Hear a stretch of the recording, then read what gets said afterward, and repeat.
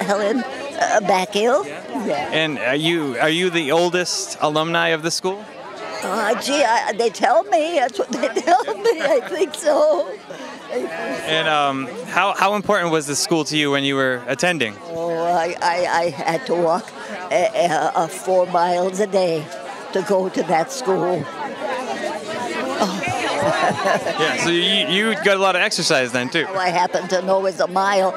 There was a stone on the I used to cross the railroad tracks, and there was a stone and it says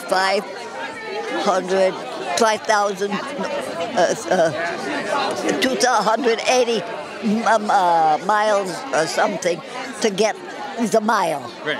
I don't know if I got that right now. But, so I did that 4 times a day when I could. Yeah. Yeah, And when you say when you could, what else did you have to do? Were you having home responsibilities or something at the time? Of course, there was little children at home, and we couldn't hire anybody.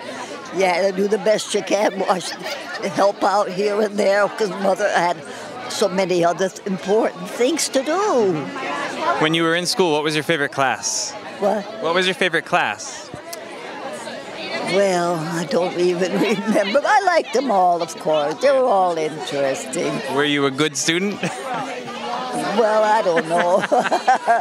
But I didn't have much time for studying, really. You had to learn as you go along at home. Mm-hmm. Yeah, you had to watch the children. That was a big job, to try to keep track of all them. And help out at home where you could. And sometimes your neighbors wanted something, you had to go to help them or do something for them. Oh, I don't know. Did all kinds of things. What we could. Yeah. Yeah. Well, you did a good job. I hope so. Thanks very much. Enjoy the day. Thank you. Sure.